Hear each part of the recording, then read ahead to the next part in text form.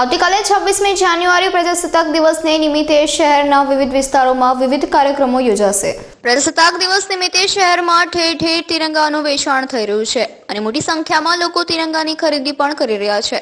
આવતીકાલે 26મી જાન્યુઆરીને પૂર્ણ સ્વરાજ દિવસ ગણાય છે। 25 નવેમ્બર 1949ના દિવસે દેશના બંધારણને મંજૂરી મળી હતી અને ભારતીય બંધારણ 26મી જાન્યુઆરી 1950ના દિવસે અમલી કરાયો હતો। જેથી પ્રજાસત્તાક દિવસની ઉજવણી 26મી જાન્યુઆરીએ થાય છે। ત્યારે પ્રજાસત્તાક દિવસ નિમિત્તે શહેરમાં વિવિધ કાર્યક્રમો યોજાશે। સાથે જ શહેરમાં વિવિધ સ્થળોએ ધ્વજવંદન પણ થશે।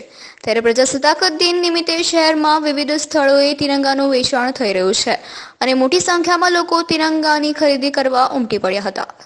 Bureau report, LK star news, Surat.